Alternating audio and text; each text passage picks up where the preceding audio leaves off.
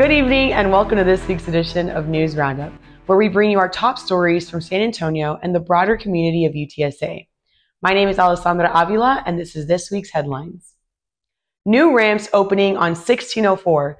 2 new ramps on Loop 1604, Bitters Road westbound and Northwest Military Highway eastbound are now opening on November 13th as part of the $1.4 billion expansion project. The project, which aims to reduce congestion, will continue for 4 more years. Traffic relief at the North Loop 1604 and I-10 interchange will occur during the holidays, with work resuming in January of 2025.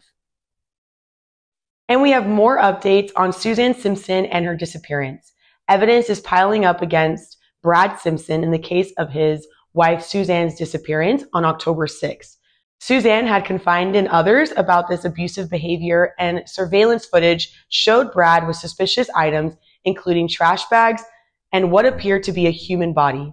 The investigation suggests Brad's involvement in her likely murder, with new evidence pointing to him trying to cover it up. And that's all for this week's News Roundup. Stay tuned and stay informed. My name is Alessandra Avila, and we'll see you guys next time. Thanks for watching. Don't forget to like and subscribe to our other videos, as well as following our other platforms to keep up with exciting news.